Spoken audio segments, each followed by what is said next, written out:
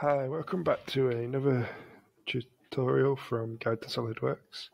What we're going to do today is look at how we mate the nut bolt and the washer together into an assembly. So we've got the three components here open, the bolt, the washer and the nut, which we previously modelled. So if you want to check the videos out for them, I'll leave a link in the top corner for them videos. And you can go through how you make your own nut bolt and washer and then follow along with the assembly. So let's have a go at making this into an assembly. So I'm going to start off with the bolt. And what we're going to do with that is we're going to go to File at the top and I'm going to go Make Assembly from Part.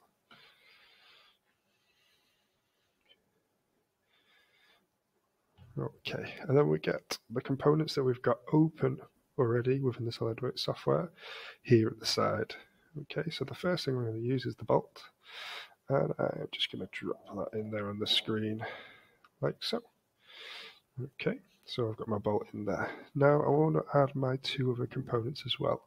So if I go back to my assembly option at the top, and I've got insert components here, so I'm just going to drop on that, and I'm just going to highlight, holding Control, highlight both of them two components, and then just drop them in there. Okay. So from there then, what I can do is I can start putting these together. So the easiest way to start off with this is because they are all straight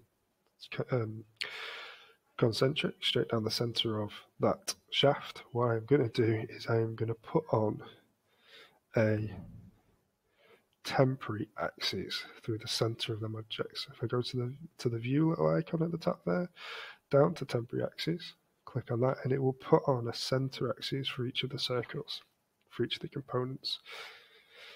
I'll start off with my washer, and I'm going to mate that to this axis here.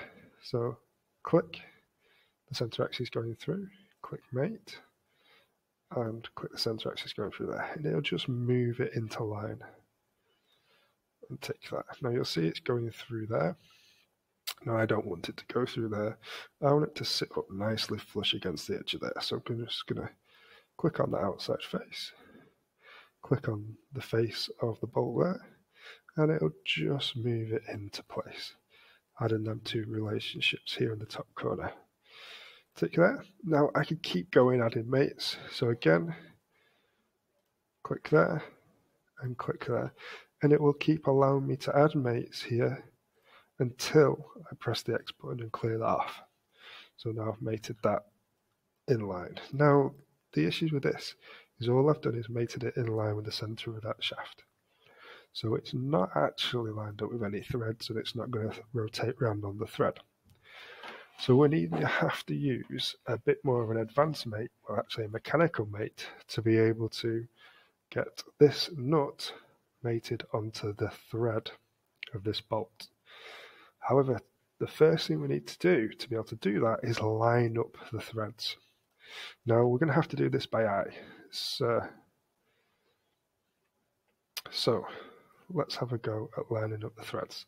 Now the easiest way I've found to do this is a couple of different ways, but the easiest way I've found is turn everything into a line or hidden line visible drawing, like so.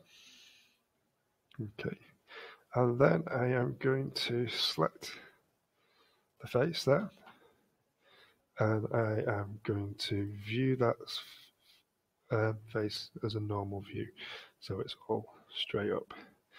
Then what I'm going to do is I'm going to zoom right in here. I'm going to match up this thread. Just drag it up and get that in line. As close as I can. So I should find that they start to disappear into each other. So I'm getting it as closely matched up as possible. Okay. Now it's important that we get that matched up as best we can. The reason for that is if we don't get it matched up, it will not mate together. So we've got to try and get that matched up as best we can there. Okay, so I'm going to come back out of that view and just go back to a solid view, like so. Again, and now I'm able to start the mate.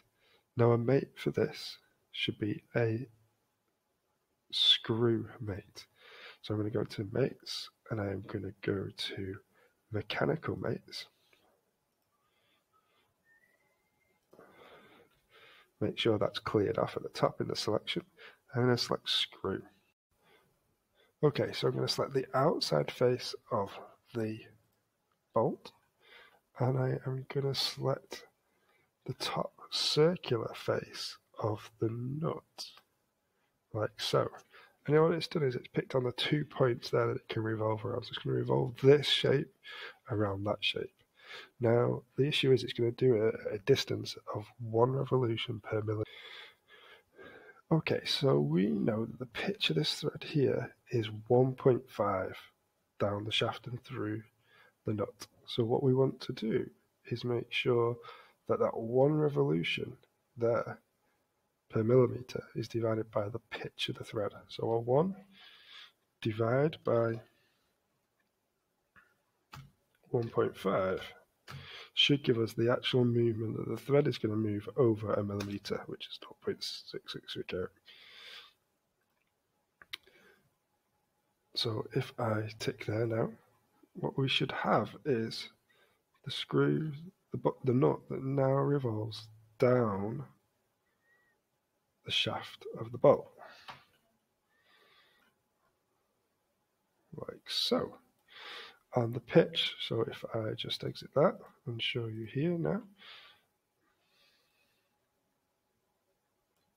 that the pitch of our thread, no matter how far we revolve it down, should stay in line with the pitch of the thread of the bolt, of the nut and the bolt, like so. So it's always going through the gap. Okay, now the only issue with this is if I rotate it off or up, it's going to come off the end, and if I rotate it down, it's going to go through my washer. So to stop that from happening, I can set some limits. So I'm going to set a limit between that face and that face. So if I go to mate, like so, I can go to an advanced mate, and I can set a distance mate here. Okay, so that's picking or identifying the distance in which the bolt was, or the nut, sorry, was sat at before I pressed any of the mate buttons. What I want to also set is a minimum and a maximum distance this bolt can go. So from this face, the minimum it can go is 0. It can sit up against it. Can't go through it, but you can go sit up against it. So I'm going to change that minimum distance to 0. I'm going to change my maximum distance to the full length of this bar from outside of here. Now, the thickness of this washer is 3 mil, and the distance of the shaft of the bolt is 40, so it's going to be 37. So I can change that to 37, like so, and tick there. And now, if I rotate this bolt, I'm going to also take the temporary axis off. But if I now rotate this bolt, it will rotate down to that washer and stop. So it gets stuck when it hits the washer. But I can also rotate back to the top of this bolt, and it should stop when the inside edge of the nut hits the outside of the bolt, like so, lining up with the edge there. Okay, so that's just a tutorial on how we can set up mates with a thread.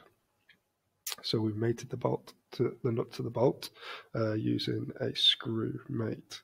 Hope that's helpful, and hope that's a technique that you're going to have a try with.